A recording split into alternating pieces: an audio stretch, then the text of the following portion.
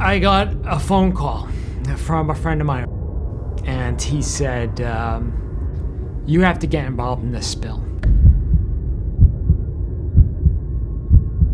It's going to change your career. It's going to define every part of the rest of your life. You have to get in the game and get down here.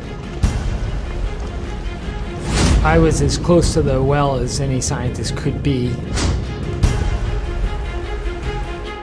What ran through my mind first was, let's go out and get some baseline data, at least have some measurements about what was there before the oil.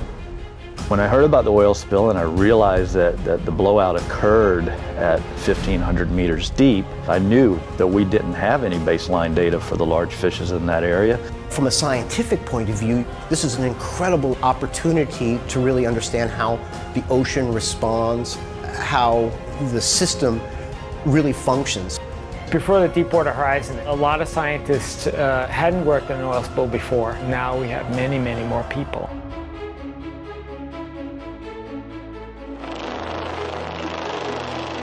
A whole research community has developed. It's composed of engineers, it's composed of chemists, biologists. We all get to work on pieces of this very big puzzle. We're trying to see if we can come up with new, unique methods to understand the oil pollution process. Now what we're trying to do is understand, how are pollution levels declining and what is the level that they're going to return to.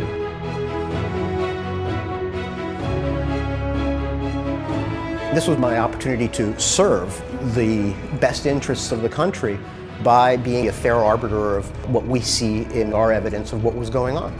We've caught over 100 species of deep water fish.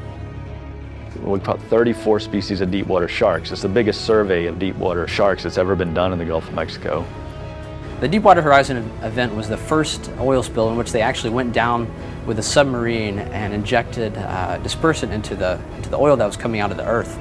And so we're trying to simulate that process, looking at how that dispersant breaks the oil up into very small droplets. When you have a very small droplet, you ask yourself, where do they finally end up? So in the series of controlled experiments that we perform in a laboratory, we try to answer these questions.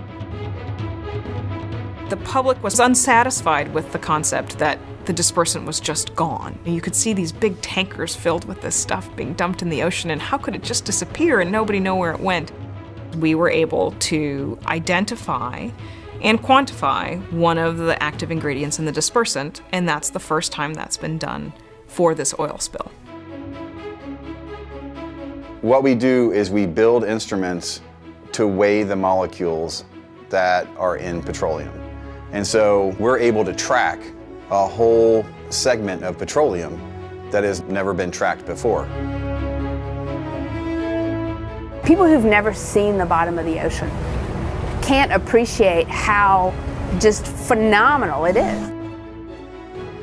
We saw eels and skates and a vampire squid, which I'd never seen before.